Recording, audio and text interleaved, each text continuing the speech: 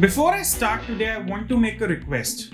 I want you to subscribe to our channel if you have not already. I want you to press the bell icon for the notifications. Now, why am I asking you this? It's not because of the usual reasons. It's not for the channel growth or whatever reasons everyone permits. It's because we are living the greatest story of our times, the greatest geopolitical story of our times.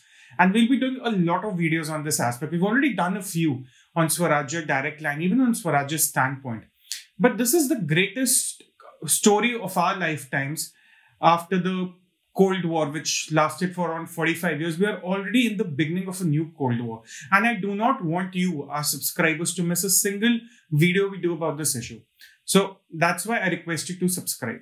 Now, when we talk about the US-China rivalry or the US-China Cold War, it's not just about the weapons, because when you go back to the Cold War mentality, you keep thinking nuclear arsenal, which the USSR and the United States kept focusing on. You actually talk of a lot of things, something that encompasses everything, the economics, the geopolitics, and even the defense system. Today, I'll be taking up two aspects. I'll be taking up the finance and technology aspect of it.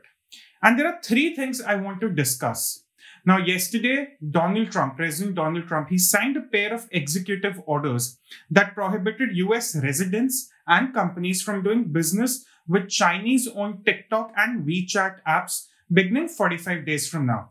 Now, TikTok is owned by ByteDance and WeChat is owned by Tencent. These are two big companies of China, big tech companies of China.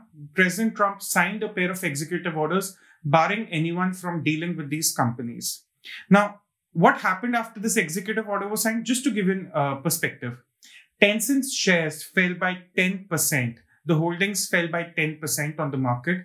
It lost $46 billion in market value just because of this one executive order. Now, why does this executive order come into play now? This is the first aspect we're going to discuss. Now, one might say that Donald Trump, after the coronavirus outbreak, after tensions in the South China Sea, and with the elections coming up in the United States less than 3 months from now, he wants to make the China that Trump is going against China, as no other president in the history of the United States has, as his narrative. And he's not wrong on all fronts. For instance, if you talk about TikTok, the United States has the same concerns with TikTok as India had, the data sovereignty. Now, TikTok does tell the United States that the data of the US users is not stored in China, it's stored in Singapore or somewhere else. But the problem is, even then, the parent company of TikTok, in this case ByteDance, it has the access to the data and it could share with the Chinese government. So Donald Trump now wants either TikTok to be sold off to Microsoft or any other US company by the 15th of September, or he will ban it as India has. Now, some in India might be excited by this prospect that, oh, let's have Microsoft buy TikTok and then we can cancel out the ban.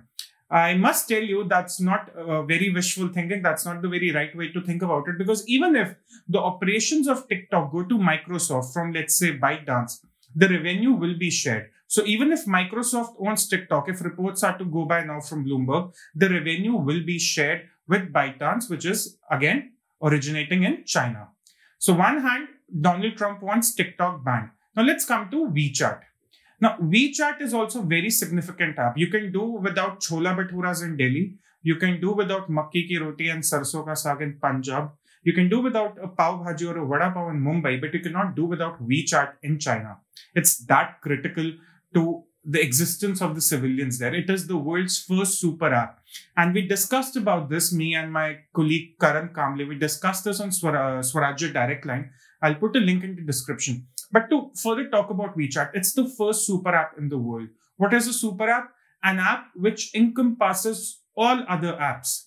Now, what happens when US President Donald Trump says that WeChat cannot do business in the United States? It raises questions for the companies, the American companies that are using WeChat in China. To give you a very simple example, today you order your coffee via Zomato or via Swiggy. Starbucks, for instance, in China, it has its app, its mini app within the bigger WeChat app. So tomorrow, China could pull the plug on American companies or American businesses listed within the WeChat app. This is one consequences that could happen. Now, what the reasons are being given for these two executive orders, TikTok and WeChat, that the data of the Americans is at risk, the national security perspective comes into play. Now, the executive order that has been signed, it's could lead to punishment if a company purchases ads on the apps or agreements that are made on the TikTok and the WeChat website. It has also to do something with the hosting of these apps on the App Store and the Google Play Store. And even though things are not very clear now, if a citizen of the United States downloads the app, one of the two apps, he could also be reprimanded for that. So there's not enough clarity on how these sanctions will work out, but they are in the process of being decided, and they will be defined by the US Commerce Secretary, according to a Trump administration official. Now, this is TikTok and WeChat. Now, let me come to the third big thing that President Donald Trump has ordered. He's ordered that the Chinese companies listed on the US stock exchange, they'll be restricted unless they comply with the US audit requirements under a plan which has been recommended by the Trump administration earlier this week. Now, you might say that what is with the Chinese companies being listed on the US stock exchange, and where is the problem? I'll take you back to 2008, 12 years ago.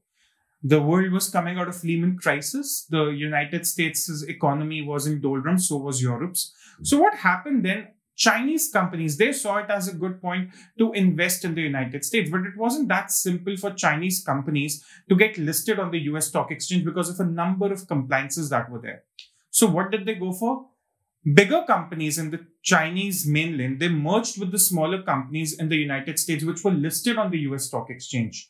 And that made a reverse merger. So a bigger company in China collaborated with a smaller but listed company in the United States, and it led to a reverse merger.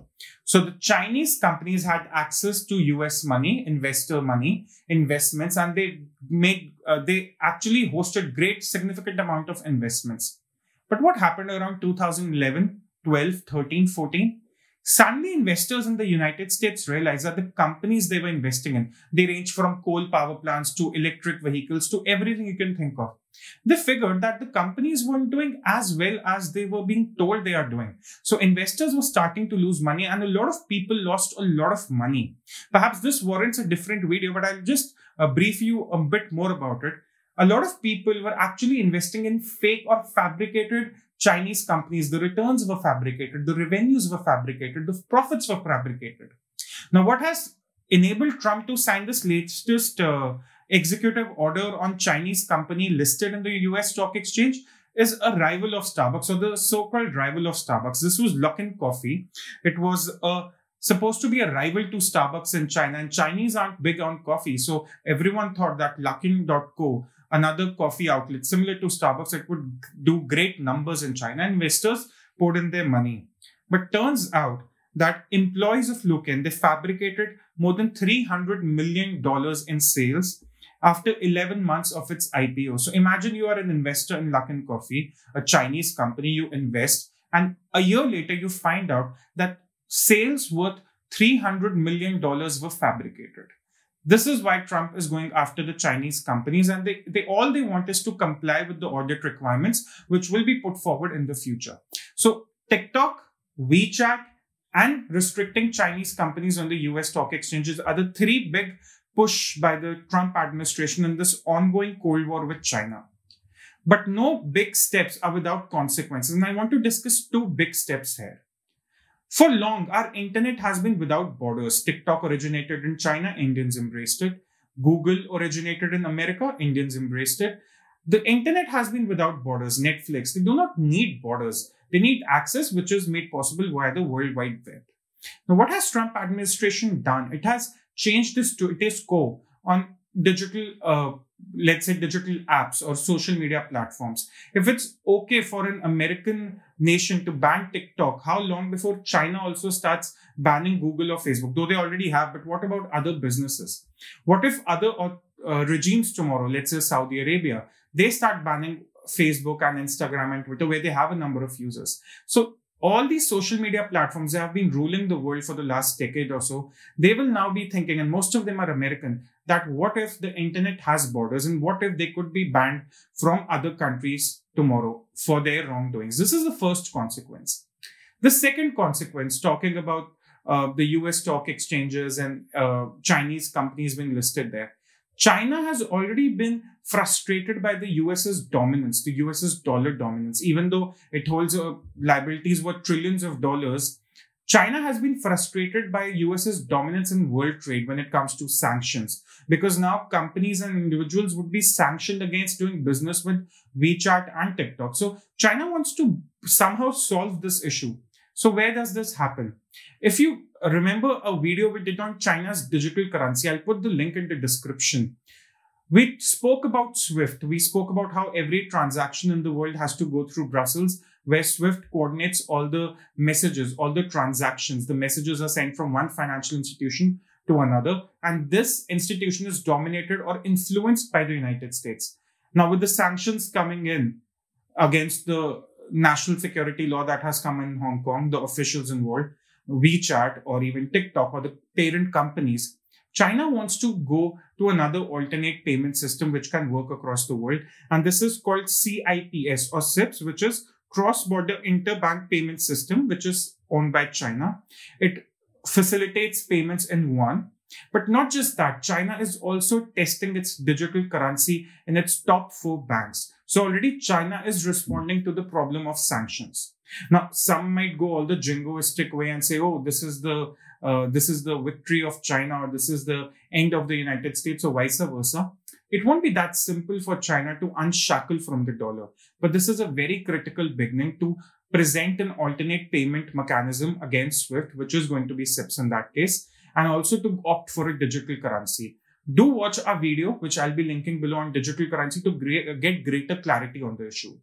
So all in all, the financial and tech Cold War between the United States and China, it's starting from the social media platforms and apps, which is TikTok and WeChat, spreading to the Chinese companies listed on the US stock exchanges, and is now going to have consequences across the globe for American giants, the likes of Google, Facebook, Twitter, Netflix, the GAFA, Amazon even.